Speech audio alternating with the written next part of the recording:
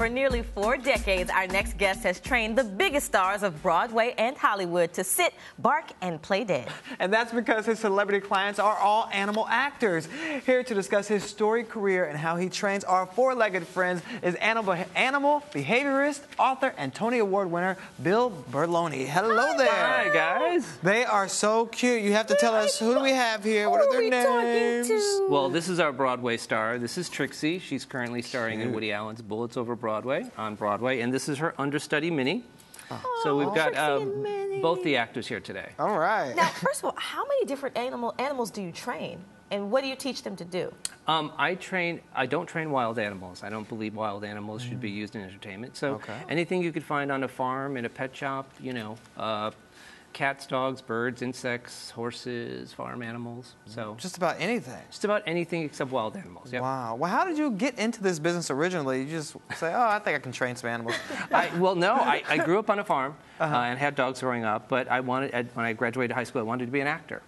So I started apprenticing at a theater in Connecticut called the Goodspeed Opera House, and they were doing this new play that had a dog in it, and they couldn't afford a dog trainer, and they couldn't get anybody on staff to do it, so they needed a sucker.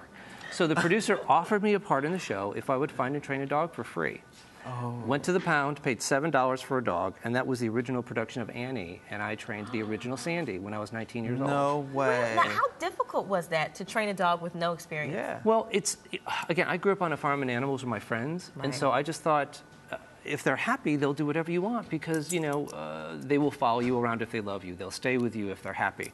And I just translated it to the stage. So what it is a method of positive reinforcement, respecting the animals, keeping them happy, and that's why they perform. But were you one of those kids that tried to get your animals to do tricks already? So you kind of had some experience with it? You know, I was always trying to get my dog, never listened. My dog wouldn't do anything but eat and go to the bathroom. Yeah, I mean, kind of. Because I was an only child, I didn't see kids except when I went to school. So when I was home, especially before kindergarten, I just played with my dog and my cat and my rabbit. So I must have done a lot of things with them and learned how to read them so that I could play with them. Wow, and over the years, what are some of the productions that your animals have been in? Goodness, well, everything. The interesting thing is Annie was the first show that ever had a dog on stage as a live character. Because prior to that, no one... People thought you can't depend on a dog to do the same thing 8 nights a week on Broadway, and I sort of proved them wrong. So since then, I've done 24 Broadway shows like Annie, Chitty Chitty Bang Bang, Legally Blonde, The Wizard of Oz, those sort of shows. But, you know, like I just did the new Annie movie, which is coming out in December with Quvenzhané Wallis and Jamie Foxx. I just wrapped the series The Leftovers with HBO. We have attack dogs in that. You know, and so I do more New York stuff, so a lot of the stuff out here, commercials and... What was that moment like for you? Was it a full circle moment coming from the original Annie to now doing the, you know, the movie Annie? Well, what they did was they updated it. It takes place in 2014. And we were shooting the scene where Annie meets Sandy in Harlem. And we were on 116th and Lexington. And I remember we set up the shot, and she started singing, and there were hundreds of people around us. And I looked around, and people were singing. And for that show that I worked on to become part of our social consciousness, and for everybody to be part of, in 2014, I started to cry. You know, so it really is sort of the thing that started my career. But it's still a great show, and I think the movie's going to be fantastic. I can't wait till it comes out. I know. Now, in 2011, you received a Tony for Excellence in the theater. How rewarding was that for you to have your years of work finally be validated at the highest courts of theater? Well, and that's the thing. The funny thing about Tony Awards is you can't win one unless you belong to a union. And there's no union for animal handlers. Right. So even though I had done all these Broadway shows, I had sort of resigned myself to, well, this is my art and this is fine. And so for them to create that for me, I guess if you stick around long enough... No, you have to be very good. And are there other people like you on Broadway? Are you the only one? You know, yeah, I mean, I've pretty much held that role. And believe me, as my fee has gotten higher, they've tried to hire other trainers, and they've been unsuccessful. Yeah. Wow. Well, how often does it go wrong? Because they can't always go right. I was telling somebody, the animal actors make less mistake than the human actors. Oh, really? Okay. Well, because they go, you know, they know what to do. They want their treat. They don't come in having a fight with their spouse or hungover or distracted. But we always build in contingencies because it is live theater. I mean, I remember a performance of Legally Blonde where there were people in the front row eating fried chicken. literally eating in the front row. And I wondered why my Chihuahua was looking over the edge of the stage, but the actors knew what to do, how to keep it moving. That's funny. And go ahead, I was going to say. Well, now we've got these precious little puppies right here. Can you show us? Can they do some? I certainly something? can. And, you know, because the other thing you guys should know is that all the animals I've ever trained have come from animal shelters. Oh, wow. Why is that so important to you? Well, when I found the first Sandy, I had never been to an animal shelter, and I was so moved by the plight of animals that I just sort of made a promise to myself. I would, when I grew up, if I got a dog, I would use shelter animals, not knowing this would be my career. But, I mean, again, you look at this beautiful Pomeranian, you know, and people think that I'm a great trainer. And the bottom line is, no, they're great dogs.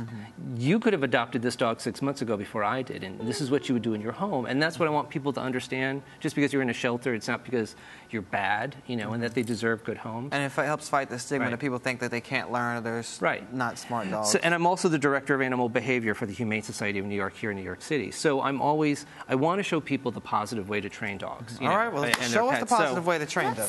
Yeah. All right. Because they're so small, we have a little table here, so I don't have to bend down as far. Okay. Okay. You know, Should I put the other one down? No, you could hold her. I'll hold you. Ow. All right. I don't have any treats with me, but what you would do is you would take a treat. She's looking like, where's the treat? And, you know, if I were to say something to you in a foreign language, you wouldn't understand what it meant. I would have to show you what it is. So you use the food as a motivator. So if you want them to lie down, you go down, good girl, and they'll follow the food. Meaning up, good girl. Good girl. And you always have to praise them. Either you give them food or praise. So, you know, I think she wants the food. She does. Now, if you tell them to stay and you hold the leash in place, you know, until you move away. Minnie, sit. Minnie, stay. And so they can't, if they move, you keep them in and then you come in and reward them. But you always use the food as a motivator to show them what to do. So like on stage, we cover their eyes as a cue so the audience is unaware that we've told them to stay. And, you know, I could walk away, the actors can walk away and she won't move. Things like speak, speak. Big one, speak. Good girl. Speak. Up. Good girl, good girl, good girl. Now, how long did it take you to train her? This is actually my daughter's dog, and so she, like father, like daughter. It took her about 6 months to train her, and when she needed an understudy, she was ready to go. Oh, wow. So do you want to do some tricks for us, too? Do you want to come down? Now, She's the star. Are any of the dogs just carry dogs? Like, oh, they don't do anything, they just if you look behind us, in your arms. There's Trixie, and she was hired to be carried, and she's one of the dogs that will do nothing except sit in your arms. Okay. Can I hold her? Yes, I want to see if I can make her do a trick. Make her do. You can do it, Shannon. Up. Look at you. You got to come in front of her, because there you go. Up. Minnie, turn around. Look, I got a treat. Minnie, Right here. You don't have no treat. Okay, how about lay down? Yeah. Lay down.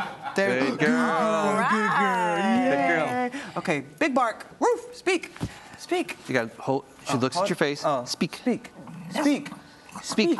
Not me. Give me a kiss. Come over here. Oh, Shannon's trying. Shannon needs help. I know, I'm not a good dog trainer, That's I guess. okay. I don't have treats, I'm sorry. Sit. Speak. Speak. Speak. Woof, woof. All right, good high five, high five, yay! What you just witnessed was movie magic, because on the movie set, Shannon would be the actor. I would be behind him, giving him the signal. So, oh, okay. Minnie. Speak.